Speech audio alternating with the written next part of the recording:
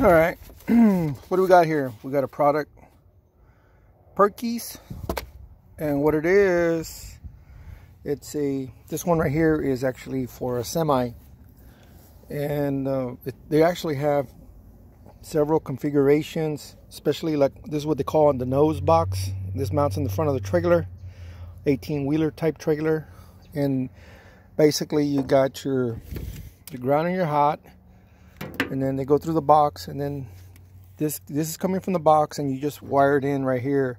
Basically it's ground, hot, and then 2 wires. And as best as I understand it, this is like a charger. This is a DC run DC charger for batteries. This one right here is actually going to get installed in a liftgate unit, a trailer that has a liftgate. And let me tell you, liftgates is a never-ending deal. You know, especially ones that don't get attention. But we also have pull behind trailers that have hydraulic cylinders with electric motors that run 12-volt batteries. We have drop deck trailers that carry man lifts and all kinds of stuff.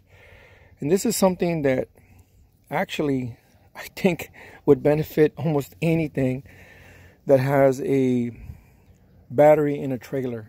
You know, there's all kinds of trailers that you can buy, right? You have some trailers that are car haulers that the deck moves and it has a battery. This right here it'd be an awesome addition for that kind of a setup. Anyway, it's called purkeys, and I hadn't really seen one before. This is only one of several types of combinations you can get to go ahead and you know, run that unit.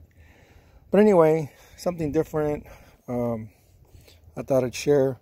But anyway, if you have a literally they make this application for small little, you know, trailers that maybe are for, you know, that have a drop deck or a tilt deck, or you have a small trailer that has a hydraulic cylinder that dumps, you know, but any trailer has a 12-volt battery. This right here is an awesome addition. It'll save you a lot of headaches. It'll save you from having to carry jumper cables, you know, to get you out of binds. And so anyway, something different. Thanks for watching.